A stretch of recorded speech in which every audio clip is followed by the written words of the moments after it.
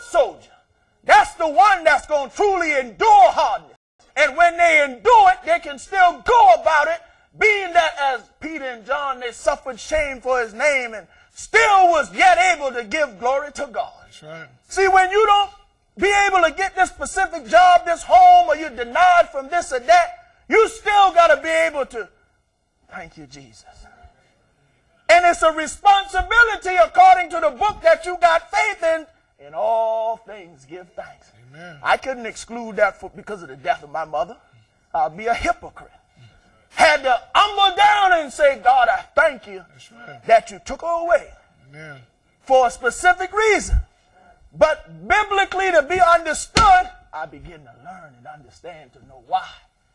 When you begin to see and know now that thou therefore endure hardness as a good soldier. Hardness can come in many different shapes, forms, and fashions. Might be mine now, but what about you tomorrow?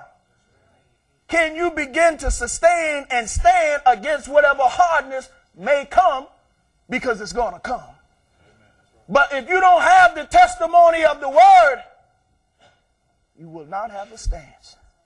That's why the illustration of the teaching has got to be soaked and saturated on your heart, so that you could be now thoroughly convinced that you would be able to stand. Amen. Get me that John 16:33. Finish that up there, Brother John. Amen. No man that warreth entangleth himself with the affairs of this life. When you got a purpose now, and you understand your mission, and what it is that you got to do and how you got to do it, you don't have time to entangle yourself with the affairs of this world. Whatever is contrary and opposite to the word of God, you got to cut off every occasion. And the sin that so doeth easily besets you. See, it's so easy to be entangled in the affairs of the world if you hadn't been properly taught and disciplined and trained. Listen. That he may please him who hath chosen him to be a soldier. In order to please God, you must endure some hardness. Jump over to the 12th verse and relate to the church what you're reading in the Bible, Brother Jones, because they're going to read that too when you read it. Amen. And let's see if they agree with it based upon what's written in the Bible. They already saw one portion what you read, Brother Solomon, about how much tribulation we must encounter to enter into the kingdom of God. But let's see what he's saying here in the 12th verse of 2 Timothy 2:12. Amen. Listen. If we suffer, we shall also reign with him. If we suffer, we shall also reign with him. You mean I can't get it. You mean if we suffer? That's right. Will y'all accept suffering? Amen. Do y'all accept it? Amen. He said, if we suffer. Right. There's stipulation there. That means you have a choice. Either you can pick your little Bible up and get your bag and cut on out the door. Seriously. If means stipulation, am I correct? Amen. So that puts you in a position where you have to choose to suffer. That's right. Or not to. See, mainstream Church of America, they preach a doctrine where you don't have to suffer. Serving Jesus Christ is just full of riches and glory and healing and deliverance. Part of it is true, but most of it is full of garbage. Because in order for you to properly be disciplined and trained, needs be that you're going to have to suffer. But are you willing to accept the sufferings of life that you might do what? Reign with him. Abide with him. Be able to be just like him. Haven't you read when you go and study? Arm yourselves likewise with the same mind. That's right. Same mind. See, most of what we'll pray, Lord, use me however you please. But then when he puts you in a position and you see how he's using you, then no, Lord, I didn't mean like that. No, not like that. But what you've been asking for. That's why I ask you, are you willing to accept suffering? Suffering is good. It's necessary. Especially like Peter said, when we suffer as a Christian. You don't have to be ashamed because it's building you. Read on. If we suffer, we shall also reign with him. Yes. If we deny him, he also will deny us. If you deny him, he's going to also deny us. Even in the process of your suffering, sometimes we don't want to show that we illustrate. We don't want to see, no, I don't want nobody now. God get glory out of that. Because it's somebody else looking on. If Paul, like I said, thank God for the Holy Ghost.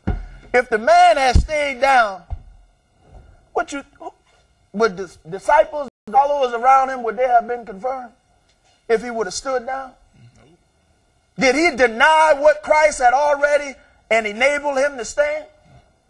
Could he deny the works and the power of God within him to just stay down? Even if he was not even dead, but just had a little pain. You know, like some of us, we just have a little bit of stuff going on. It ain't no great big thing. It's just a little bit of stuff going on. And you still with that mind, you stay on down. Let it cripple you when it should be cultivating you. Making you into brothers and sisters that are steadfast Amen. In the word of God. That's right. Listen at the Bible in John 16:33, and let's get some comfort with your sufferings to see how Christ did it. Amen. Listen at the Bible. And Brother Jones, go on over in the book of Peter, 1 Peter chapter 5, and give me about verse 10. Come on, Brother Solomon. 16:33 of St. John. These things I have spoken unto you. These things have I spoken unto you. And it's necessary because the Bible is talking. And it's being able to show you the things of Christ and his teachings. Now, when you take these teachings, he's talking directly to you. Listen. That in me ye might have peace. Ye might have peace. In the world ye shall have tribulation. You're going to have some. And you're going to have not just tribulation, but as he read earlier, much tribulation. Listen. But be of good cheer. But be of what? Good cheer. No, we're going to have a boo-hoo party. I'm going to call you tonight and cry over the phone for 3 or 4 hours and tell you how bad my situation is and hope that you pray for me. When I get off the phone with you 10 o'clock tonight, I'm going to call Brother Abraham right after I get off with you. But be of good cheer. But be of good cheer. No, I'm going to make his heart heavy too. You know what about sometimes about people? People want a partner to go through. But if you don't want a partner for the right reasons, it's best that you stay by yourself. If you ain't going to partner with somebody to show and illustrate that even through my sufferings, you can make it. Right. Nobody shouldn't really be encouraging you. You should be encouraging somebody else. Amen. If you say you accept suffering. Amen. No more cries out and heaviness coming upon someone else's heart because of what you're dealing with. We all flesh, don't get me wrong now. But we want to get to the point that even though we're flesh and we go and endure these things, we want to get to a point that where we're thoroughly convinced and persuaded that it will not separate us from the love of Christ. Knowing that whatever I go through and encounter, I'm still going to be able to stand and hold my ground. Amen. Listen at the Bible. But be of good cheer. Now he said, be of good cheer. I have overcome the world. He's done what? Overcome the world. And when you arm yourself even with this mind to overcome the world, didn't you say we are more than conquerors earlier, Brother Jones, in Romans 8:37? Amen. Nay, I say that we are more than conquerors. It's one thing just to be a conqueror. I can conquer this bottle of water. But when I'm more than a conqueror, I can take the pulpit and everything. Because I'm more than a conqueror. Whatever I see and want, I can devour it by the power of God. Listen at the Bible. Chapter 17. Go ahead. No, read that back over. These things. A little bit slow. These things I have spoken unto you, that in me ye might have peace. Yes. In the world ye shall have tribulation. Yes. But be of good cheer. Of good cheer. I have overcome the world. The greatest example that you can have, that's why I said it ain't about me. It's a great example of someone that hung blood and died, but he didn't stay there. By the spirit of holiness, according to Romans 1:4, he rose up from the dead by the spirit of holiness.